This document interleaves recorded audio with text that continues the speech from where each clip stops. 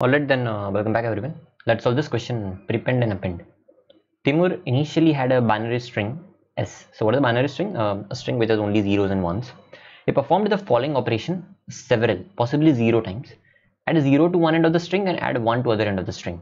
For example, for the string 1011, so initially let's say if I had a string 1011, you can obtain either basically add 0 at the first, 1 at the end, or add 1 at the end or 0 at the end. So basically prepend and append two different characters. That's what you can do. If you are given a string S, what Timur does is he prepends and appends different characters. Maybe it can be 0 1 or 1 0. If you are given Timur's final string, what is the length of shortest possible string he could have started with?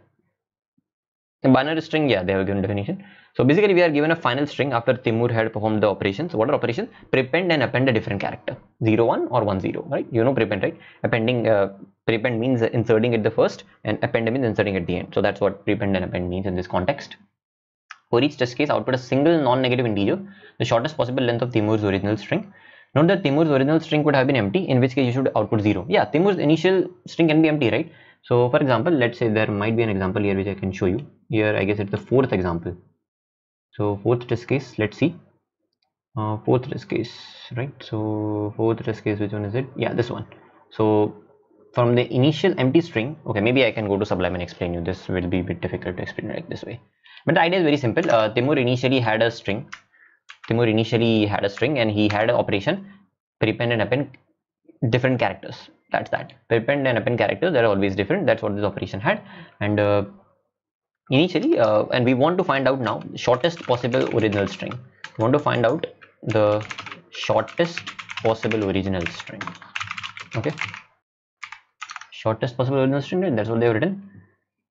What is the shortest possible string he could have started with? So he could have started with empty string, right? For example, let's say there was an empty string and he did something like this. He made 0 1, right? Prepended 0, appended 1. Then he can maybe apply one more operation and prepend 1 and append 0. So from this string, let's say if this final string was given, definitely, right, the shortest possible original string is empty string, right? So that's what he has done. Now this is actually a very simple question. If you ask me, it's a div 4 question, and I'll just show you. I guess you also would have figured out the idea of this question. It's very simple. So what happens in this question is, he's always appending and prepending different characters, right? Now what you desire here is what is the shortest possible original string. So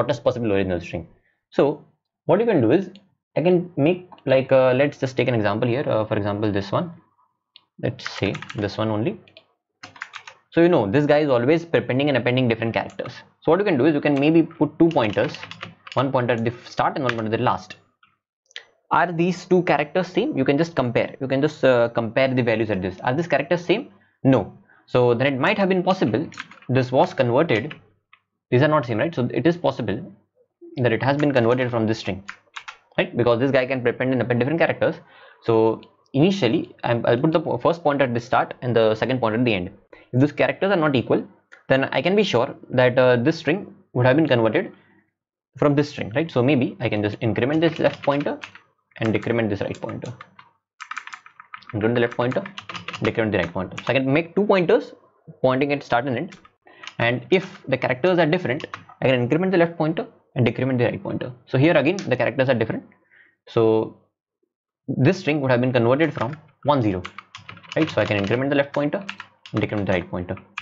So you're getting what I'm saying. I'm gonna put the 2 pointers first at the start, at the end, and until they are pointing to different characters, we can always contract the string. So basically we are going reverse. So again, still here they are not equal. So eventually J and I will cross now, right? So J will be basically out of bounds here. Like J will be less than I. That's what will happen. This is what will happen here. So that is very simple. Just I'll just anyway just take the input and make you explain. So first is n, then string s. I'll take 2 pointers, left equals to 0 and right equals to n minus 1. And what I can do is, while s of l is not equals to s of r, what you can do is, you can always contract the string, right? You can always contract the string.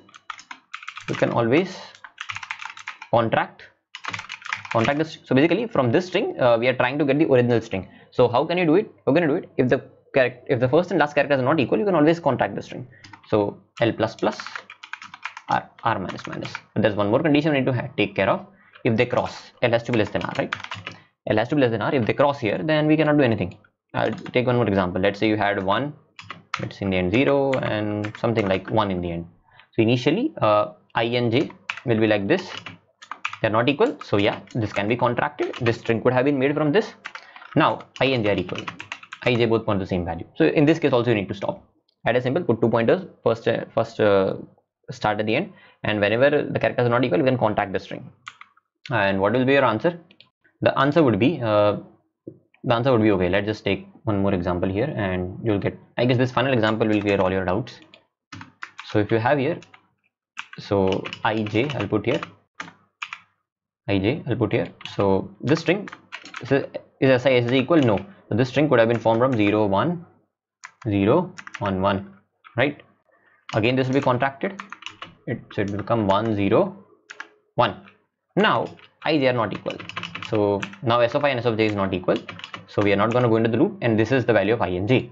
So what is the length of string? It is basically the length of string will be j minus I plus 1.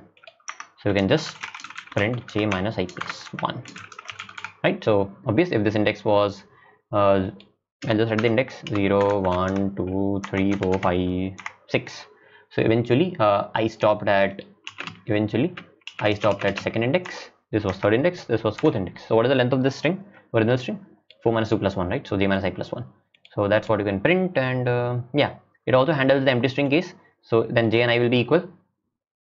Okay, does it handle the empty string case? J and I will cross there, right? So j and I will cross.